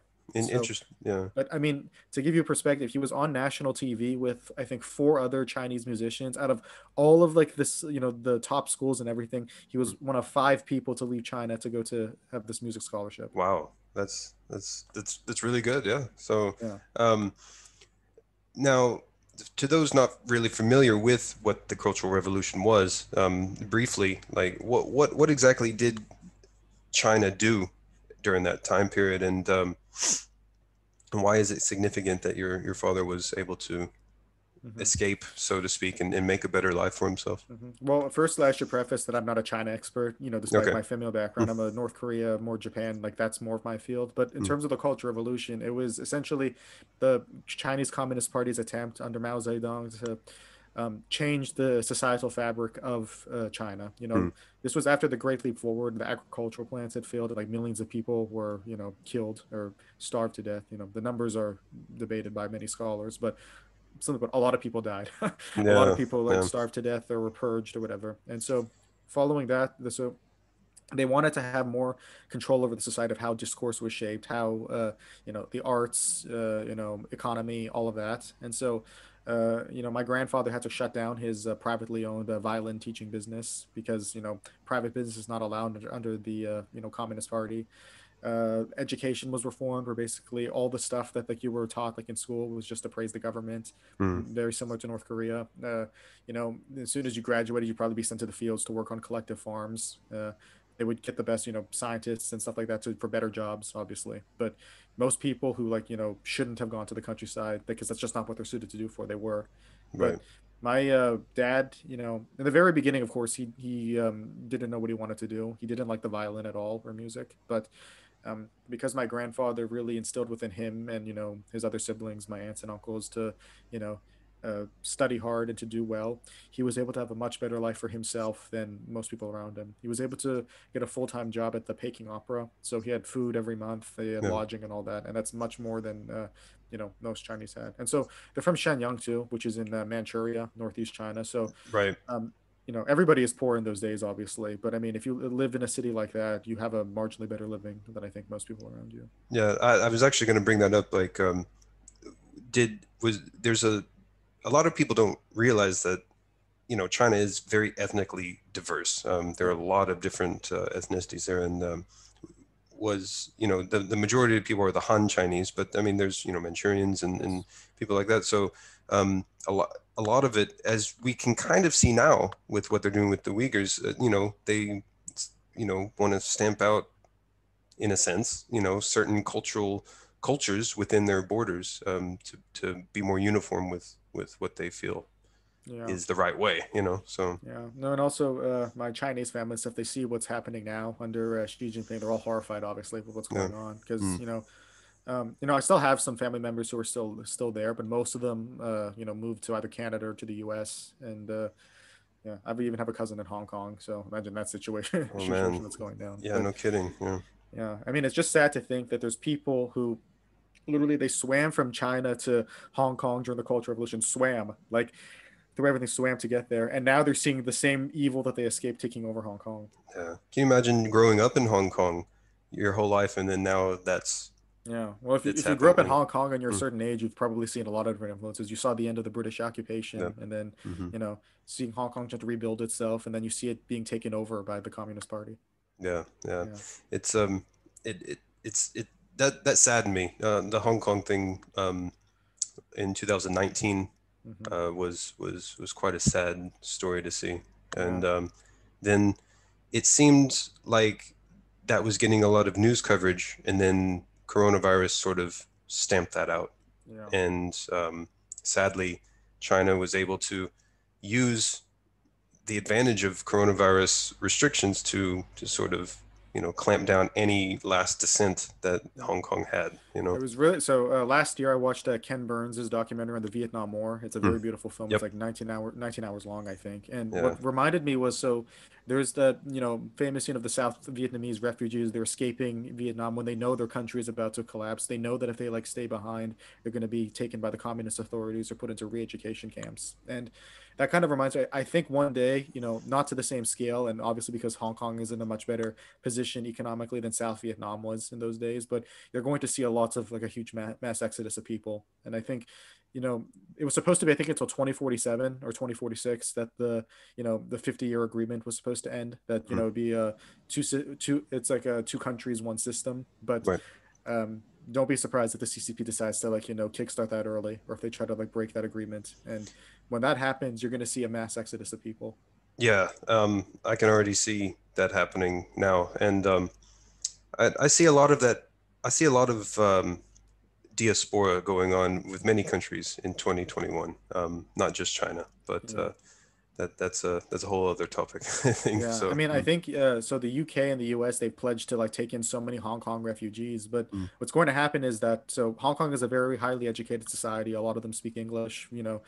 They're people that I think any country would welcome. To improve their society. But what's going to happen is all the best people are going to leave Hong Kong, and whoever's left is just going to become another part of communist China. right, yeah, yeah, and it's. I mean, have you been to Hong Kong at all? Have you I visited have there? never No? been. No? I've never stepped foot in any part of China in my Okay. entire life, which Um, is a regret of mine. But it would be yeah, nice to one day. yeah. I mean, Hong Kong was one of the cities I was always keen on visiting someday, and now it just doesn't seem like that's ever in the cards, Yeah. So, Well, unfortunately, we live like in a time where I don't think it's going to be viable to go anywhere for the foreseeable future. yeah, that's really unfortunate. No, so that's what I want to also kind of ask you about. Now, a lot of people are unfamiliar with how Japan has been handling the coronavirus situation. Now, you had to go back to America for a time Yes. recently, and so how was your experience not only leaving Japan in this time, going back to America during this time, and then coming back to Japan, Hmm. re-entering Japan as a non-citizen? Like, can Yeah. can you can you kind of give a Sure. breakdown about that whole Sure. experience? Yeah. So, well, yeah, I had to go back to America for personal family reasons Hmm. in the end of September. So, to do that, you had to first request permission from the Japanese government to leave. There's an email address. I think it's on the Ministry of Foreign Affairs website. You just email them. You just give them your details. Why you're leaving and all that. And 99% chance, as long as you fill out the form right, they'll give you the permission. It says, okay, well, we've given you this permission to like come back on this day. Print out this email and just show it to the people at the airport when you leave and when you come back. So that's step one. You just go back to your home country, and when you land it's going to be based off just how your country handles the coronavirus. But the US, I didn't have any kind of like screening or any kind of like health check. It was really just because I'm a citizen anyway, so they're not going to Hmm. turn me down. So I was able to go back to the US. I had to fly through actually Europe though. So, and the reason for that is when you come back to Japan, you can't use public transportation Hmm. for 14 days. So that means like let's say as you're me, you live in Kyoto or Osaka, you can't go to like Tokyo and then take the Shinkansen or even another plane back to where you are. You have to arrange private transportation or quarantine at a hotel for 14 days. So I had to book a very expensive ticket that basically went from Kix to France, and then from France to Atlanta, Georgia, and then from Atlanta, Georgia to Pittsburgh. So Wow. very long, very tedious flight. And then coming back, it's I think it was Atlanta, and then it was the Netherlands, and then it was the Kicks. So So it wasn't the traditional just over the Pacific or anything. no, No direct flights or anything. Yeah. I was flying for over 30 hours straight. That's how long the transit Mm. was. The wait time in just the Charles de Gaulle airport alone was I arrived there at like 4 in the morning, and the flight didn't leave till like I think 11. So it's Man. Yeah. yeah, But that's and then airports are fairly empty, right? yeah. These Well, days. they Yeah. were empty in the beginning, but actually, when I was there at the Charles de Gaulle Airport, there were actually quite a few people, like towards Okay. towards the midday, towards Mm. midday. But yeah, that's the biggest point I have to like emphasize that if you need to leave Japan and come back for whatever reason, have a plan when you come back here. So I was also very lucky because I had a friend who could drive me from Kix to my Mm. house in Kyoto, and that's obviously much more doable than driving from all the way from Narita Airport to Kyoto, which is like I think an 8 hour drive or something like that. So. Yeah. Yeah, but then so back in America, well, I mean, just the first thing that hit me when I went to America was my life in Japan hasn't really changed that much compared to a year ago in terms of like walking around and in terms of like business and stuff and being open. But in America, the atmosphere is completely different. It is very Yeah. much like a thing that's consciously on everybody's mind. There's so Yeah. many places that are still closed. And what stood out to me was so I was asking my brother, "Hey, how about we go see a movie?" Now I'm back in town, and my brother was looking at me like, "Are you crazy? We can't go there." When Yeah. the movie theaters here are still open. That's nuts because I mean Japan can't legally lock down. No. According to their constitution, there are no hard lockdowns here. They can just suggest people stay home, which I mean, my city just the other day, actually before Tokyo and the surrounding prefectures, my city, Utsunomiya, had a sudden spike in cases, and so we actually declared a state of emergency before Tokyo did, Mhm. and but all that amounted to was the restaurants and bars close at 8 o'clock, Yeah. and they say if you don't have to go out, don't go out. But this is very different than last spring, which my company that we we closed down for about a month, but we still operated because we were able to shift online. So we were able to do remote work for at least a month. But so we were lucky in that regard. But my gym was closed. They discounted me. Like last spring was much more strict here than now, but the cases were not nearly as high as they are now. So Yeah. it's interesting how they're handling it, which I'm grateful that we're still able to have a sense of freedom, mobility. We can go places. There's obviously the masks. Everyone wears masks. Most people wear masks here. Um, the social distancing. I would say that's just window dressing, though, to be honest, Yeah. because not very many people follow that here. But up until recently, the severity of the situation here wasn't really apparent. Some people say the government's hiding the true numbers, but we don't know. It's just based on the number of tests that they're doing, right? So, but it is interesting to see that for all the faults that Japan does have, they've been able to allow the residents and citizens here to move around freely, and it's such an alien concept because I haven't Yeah. been back since before this situation happened. So I can't imagine going back home and not being able to freely move about how I wish, Mhm. And And well, also the thing is too. So last year for family emergencies, I had to go mm, back twice actually. So I went back in March mm, which was right before everything like bad was happening. That was right before Japan closed its borders. So I was able to come back literally within I think a week before Japan said, okay, now if you leave Japan, you can't come back. wow, yeah, And that was the thing is, so that's the other thing too that I think there was a gaffe on, and I think it was because the government was just panicking. Where if you left even as like a resident or even as a permanent resident, there was a time for I think a few months where you couldn't come back in after a certain point, and it's yeah, only even yeah, and it's only relatively recently that they were able to revise. I was saying, okay, yeah, foreign residents and permanent residents can come back in, and that's also the other part that I would talk about is the you have to have a PCR test negative within 72 hours of coming back, and before that was only for foreigners, but now I think as of just a few days ago, Japanese citizens need that too. yeah. I have a friend, Japanese friend, who he and his family live in Ohio, and they came back for New Year's, and they're still, I think, maybe they're still in quarantine. Um, so he's having to obviously work remotely, um, because business is going back in America and Japan. But he and his family have been stuck at a hotel near Narita Airport, for 2 weeks now, and his kids are enjoying being back in Japan, getting all the sweets and stuff, but um, they'll be here for a short time, and then they're it's back to doing the same thing again back in America. So Yeah, um, and well, I'm glad that the government came around to like letting people in who are actually here. But now they're closing new visa applications for the time being, and I think yeah, that's a wise choice. yeah. I mean, it makes sense right now, especially with new strains going on. Like, I, I really don't have any objection to. I mean, Japan is makes its own rules, so Yeah, that's it. They don't seem to be really discriminatory. It's understandable what they're doing in terms of that, and how they're handling it domestically in terms of people's freedoms. I have no issue with. yeah, and So they gave us the same stimulus checks as every other citizen that's here too. right, and so as much as people complain, I'd be like, hey, we got that Corona money just as much as anyone else did. So Yeah, and I and it mean was also, it was very easy to get for me. and It's so not easy. me too, but not only just that, they helped foreigners who like were coming to the end of their visa to help them extend it Yep. to their Hmm. residency to like making things easier for them. So when people say that like Japan is like a racist country or it's like a country that doesn't care about its foreigners, the evidence doesn't really support that. Hmm.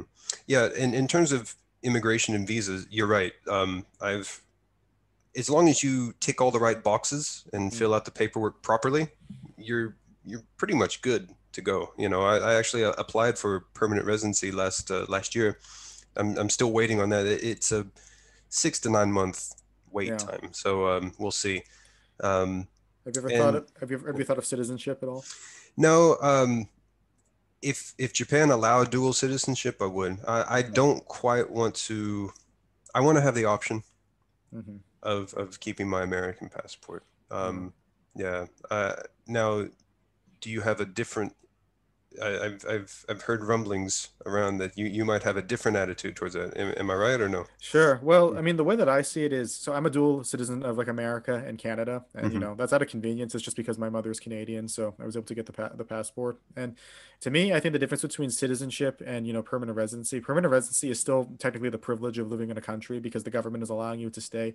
Right. Citizenship is the right. It's the right that it's an unalienable right that you have the right to be here. And so the way that I view it is, if you're going to be here for decades and you have a family and you're not going to leave, well, yeah, I think it makes sense to naturalize, but you're not married, are you? And you don't No. have kids? No. Yeah. No. So if for somebody in your position where you're still single, you still have like a plenty of opportunities to go anywhere, I think it makes sense to still be a permanent resident. But the reason why most people naturalize is for their family. It's to Yeah. avoid unfortunate situations like last year where the government wouldn't let in permanent residents. Now, I think that they should let in permanent residents because, for all intents and purposes, they're still doing the same things as citizens, paying taxes, Right. contributing to society and all that. But it makes sense that a country is going to want to put its citizens before anybody else, and that Yeah. includes, and that's not just Japan. That's pretty much every country Any in the world. country. Yeah. Yeah. Yeah. So, So. yeah, Mm. yeah, and I Well, mean, I've no. only been. Yeah. Go ahead. Go ahead. Oh, okay. Just one thing. So yeah, I've been here for 3 years, and I'm a graduate student now. And my goal is to become an academic here, to work at a Japanese university, to write books, to do all that sorts of all those things. But I do see myself, like, if I'm here, going to be here for the rest of my life, which I can't know for sure, obviously, because it's still technically the beginning for me. But let's say that it does become that way, I would consider citizenship at that point. Right. Right. And that does make sense. And I don't fault people for choosing that. There are a lot of actual academics here from foreign countries that have made that leap. I don't know if Hasig actually became a citizen here or not. Mm. Are you familiar with him? Yeah, the remember the kanji Yeah. up in the Yeah. yeah. Yeah. So he's he's here, and then there's another American Mm. scholar. Donald Uh, Keene. Yes, yeah, he Yes. passed recently, right? Well, not only did he pass, I interviewed him a few years ago over Oh, email, so actually. you've talked to him too. I've Wow. talked to So him. Yeah. yeah, So I wrote an article about him for Medium a few years ago. But okay, yeah, no, I interviewed him in 2015 when I was a high school student. So he was very kind and patient with me. Dumb kids like dumb questions about Japan and that kind of stuff. But I mean, looking at the correspondence, I did ask some questions that I'm happy that I got answers to, right, and right, yeah, I wrote like a good email, a good article about based off our email correspondence to him. And okay, a scholar like him, he's somebody who's basically, he talks to you the same way, whether you're a high school student or you're an esteemed scholar of, Japanese literature. And I think, somebody like him who has that, like, unfiltered love of Japan, who, from that, post-war era where he like actually fought in the war, and then he mm, also, or served in the US military, and then, was there for the Reconstruction and everything. yeah, That generation is almost gone. There's very few of them that are still left. yeah, yeah. So that's great. You know you've been able to speak with someone of his caliber. I say that because Yeah. these people they were in Japan as non-Japanese before it was cool. You know what I mean? So like Yeah, the um OGs. yeah, yeah. And I've spoken with people who've been here since the early 80s, late 70s, and they lived through the bubble times, and so Yeah. like just speaking to that, I thought was fascinating to know what it's like to live in Japan during those times. Like being even just an English teacher in Japan during the bubble era was, you're bringing home, 4 million, more than that. You're bringing, about $4,000 a month or plus, you I know, wish. yeah, right. And it's way less now. Yeah. We'll just say that. So, but during that time, that was a crazy time in Japan, and because it was just booming here. Yeah. You know, No internet either, and very few resources to learn Japanese compared to everything you have now. right, right, and there's a really interesting guy on YouTube. He was like like a J vlogger before vlogging was even a thing. Like I think it's He said, "Give me a break, man." no. This guy was in Japan. He's been in Japan at least since the late 80s, and he would just take this old camcorder and just record. No. Like he has a few. looking at the camera, speaking moments, but mostly it's just him recording like B-roll footage of walking through Shinjuku or something in like 1991, and Yeah. um, uh, I'm subscribed to him on YouTube. He still uploads videos to this day, even Wow. even from the 80s, 90s, 2000s, and even now, like 2021, he has videos up. So, um, something Hiroshi Saxon, I think is his name. But Okay. yeah, Yeah. Well, so I have a few yeah, thoughts on J vloggers. I don't know if you share the same way, but yeah.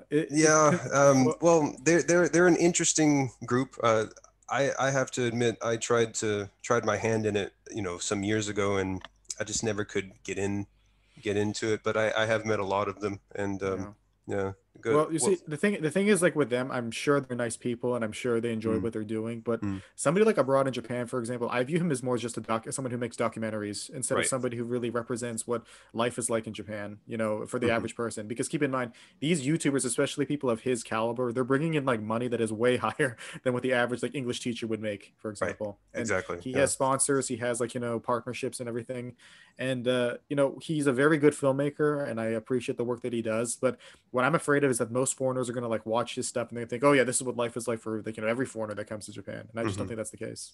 Right. And there's another one. I think it's Life Where I'm From or something, and I think he's Canadian, and he lives in Japan, and he just documents his daily life with his family, and Hmm. so it's not really vlogging. It's just not J vlogging. It's just his life as a Canadian who just happens to be in Japan. You know what I mean? So thing channels like that, I think, are more, they do better for people than the ones, just going on about their anime fukubukuro, or Yeah, or all like like, the tons of filters over the camera and everything, and then yeah. the sparkly effects and all that. And some people, if that's what gets them their joy, I'm not gonna Yeah, complain. That's just, it's not my thing. I like I said, I tried to do it, and I tried to do something a little bit different with it, and I just, it wasn't, I mean, I had some videos that were actually quite popular, but I just, I wasn't feeling it. As I said, to me, it felt like I was trying to fake something that I wasn't, and I yeah. didn't like that feeling. So Uh, I deleted it all. I just started over. So YouTube is a mm, commitment that I don't think everybody, is, capable of doing. And, I was really surprised because so my brother actually made his first YouTube video about Super mhm, Mario 64 speedrunners, blind speedrunners, like faking runs. mhm. This is his first video. He got over like almost 5 million views on his first video. All Awesome. That's Yeah. And great. so, I mean, that's like something that like, there's people who they spend literally years on the platform trying to get something like that, and he got it on his first shot. He got a So viral. it's Yeah, he got a. yeah. And so like for some people, they just they're into it like, immediately they know what they're doing and they're able to get that audience, and others, it's more difficult. But like for me personally, I've always been more of like an academic type of sort. I've always been more interested in like writing and all that. Mm, And occasionally doing podcasts like this one, like talking to people, giving my perspective. But right. in terms of like making YouTube content regularly or even making my own podcast regularly, that's a commitment that I just don't think I have the time for at this stage, especially when you're a graduate student like me who has to have tons of assignments and is always planning ahead academically. Yeah, I mean, obviously where your priorities lie. For me, I enjoy just doing this because it does bring me, joy to do it. And I think I found something that works for me in that respect. And now I only do one if I feel there's a reason for me to do it. Yeah. I know people say, well, you got to be consistent when you do something, and but I'm against the principle of putting something out just to put something out, Hmm. because it's like, that's a mentality of quantity over quality, and I would prefer to just create something, and not just podcasts, but anything that I create. Yeah. I want to have a purpose behind it and not just to do it. Yeah, So it's the thing is like the constant quality, well, constant uploads and also constant quality. That's a very rare combination that I think few mm, people do. There's one you might be familiar with him on Patreon, Colin's Last Stand, Colin Moriarty. He does yep. Hmm. he's I think he's either number two or number one in terms of like gaming podcast. He does like I think three or four shows every week, and it's always on like the day that he says it's gonna come out on. He is like Yeah. almost never skipped a week, and like when he does skip a week, he gives like his viewers like know, I think a week's notice in Hmm. advance or something. Even when So he moved across the country or something at yeah, one point too. Yeah. So I was actually on his podcast too a were you? Okay. few I'll years have ago. to For check that out. it was Yeah. for the fireside chats, which he doesn't do anymore. But Oh, yeah, the was that the that wasn't the PlayStation one, was it? it was Or the one where he would talk to like his viewers or just interesting people, and okay. he did that for I think 2 years, and so he Yeah. doesn't do it anymore. But I was on there when he did it, Okay. and now Interesting. yeah, Yeah, now, I actually wow. That's cool because yeah, I followed Colin for a while. I need to follow him again because I'm not sure. I think I just had a different Twitter account or something. But yeah, no, Colin. yeah. So I support him on Patreon, and he responds to Hmm. every message that gets sent to him, and Hmm. that can't be an easy thing to do with the amount of like following that he has. But he takes the time to really talk to his fans. That's good. That's good. Yeah, yeah. I've always been appreciative of his work. I mean, even back when he was part of the mainstream gaming sites, Yeah. and so you know No, I respect him too because he's somebody that like broke off from like, the hive mind of what games journalism was. And he just said, yeah, okay, I'll just do my own thing then. And, I don't need you. I can do this myself. And he Yep. did. And he did. And he did. And that was good. And I know he had like some falling out with some of his former colleagues. Well, because they all abandoned abandoned Pretty him much, essentially. yeah. It's like Yeah. it's that whole yeah, yeah. Again, getting into that Yeah. was like the early days of kind of cancel culture. Cancel culture. Yeah. Yeah. So I've talked about cancel culture like a few times on Twitter. mm, But yeah. yeah, but I mean, that mentality, it's always existed among human beings. It's not the idea of like mob mentality or mob justice. It's always existed. It's just that it's easier than ever to do now. But it's just sad when it's from people that you think are your allies Yeah. and they would rather protect themselves against the mob than to stay loyal to a friend, Yeah. so it shows where their true loyalties It, lie. So it's funny. There's people who say, well, cancel culture doesn't exist for like, rich privileged celebrities. Well, sometimes it can actually in more ways than you expect. But mm, when they talk about cancel culture, they're mostly just talking about the average person that doesn't have that kind of following or that kind of right. influence, where, you say something that's misconstrued the wrong way, or maybe it's not even offensive at all. And just people like take it as offensive. And then that person's life is ruined forever, or at least in the long term. Yeah, and there's a fine line too, because you also could be just you don't have to worry about cancel culture if you're a nobody. Like Yeah. there's some people who don't um they just don't have the following to for people to care about it, to but like it has in a sense ruined some people. For example, some comedians still have not been able to come back from Yeah. that. Like Louis C.K. is just now starting to, but he's still kind of off. Like you Yeah. don't really hear too much about him. Or who was the guy, the comedian that he didn't even. His is probably like one of the weakest arguments against the Me Too thing, and he's just disappeared completely. Uh, Aziz well, there's, Ansari, yeah, well, I don't know. yeah. Yeah, maybe. There's also, I Hmm. think, comedian Dave Smith. He also has gotten into like hot water many times too. Oh, but Dave Smith, he's he doesn't care. He just Yeah. lets it slide off his back, So he seems to be doing all right for himself Yeah, but in terms of that. the thing So is, in all honesty, though, that is one reason why I'm more interested in academia in Japan than I am in America. Because in Japan, there's still debate. It's still possible to have like spirited debate about like different sides of an argument. When, especially in the humanities, when as opposed no, to back in like a most Western academia, there is no debate. It's like they make these like big claims and they say this is actually the truth, and if you go against this, you're the enemy, or you're hmm, a problematic individual, and I don't like that direction that it's going in. yeah, and some of the words that they use, like the word problematic or something like, Yeah. okay, you're using loaded language against people. Yeah. That's it's sort of like the language that you use to talk about somebody already has a inherent bias behind Yeah. it. Like, and that's what I find a lot of modern journalism is you'll Mhm. see headlines like just an example like something that Trump did. Of course, it's going to have a negative thing to it. When actually, if you read the article itself is more objective than the headline. You know what I mean? Yeah. So, actually, that's what he did. But but in also it's okay. I would say this. I don't know if this is if the direction journalism has gone is better or worse. But remember the time when clickbait Hmm. headlines were Yeah. everywhere. The Like BuzzFeed School of Journalism, like the right, listables and all that. Yeah. yeah, that was annoying. But it had a bit of it was annoying, but it didn't have the insidiousness that a lot of Yeah. Well, journalism has now, you know? I'm certainly more aware of that now, especially because I am the social media editor for Hmm. a very respected website about so NK News. That's a job that I did. I just got that job like in October, so only a couple months in. But along the way, I really learned how to like properly title stuff and how to get people. The thing is, you have to get people to click the article, but in a way that doesn't sound like that the Clickbaity. article Yeah. Yeah. clickbaity. But it has to also be interesting too, because if it's like bland or boring, no one is going to care. So Right. there is a fine balance, and I do think that social media, and that kind of stuff, that is a job that I think more companies need to hire people to do properly. And I think they're starting to realize that now. Right. Yeah. Yeah. And it's good that you're doing it from Japan, because the probably, I mean, is your Japanese level high enough? Could you write articles in Japanese, or would that just If they were like highly edited, yes. And if I yeah. had like the chance to, like, the thing is, my speaking is way better than my writing. It Okay. Yeah. always has Yeah. been. So, That's same. Yeah. but so I have like N2, and I'm aiming for N1 within the next like 1 to 2 years. Hmm.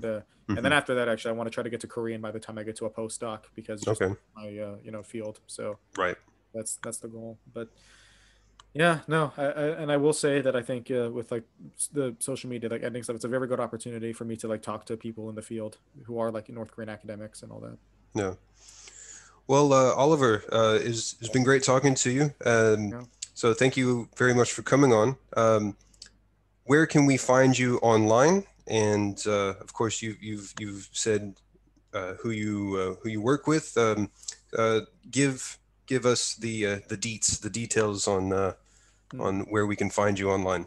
Yeah, sure. So I think Twitter is probably the best place to do that. So the username is Oliver JIA, and then 1014, so 1014. And Okay, yeah, no, I post updates regularly. That's how you and I think connected. that's right. Yep. Such a I don't know how long ago that was. Probably at least a couple, maybe 2 years or Couple something. couple years ago at this point, Yeah. yeah, I think so. Yeah. So no, it's also good, very good that we could finally speak to each other and Mm-hmm. have a very nice and productive conversation. So Right.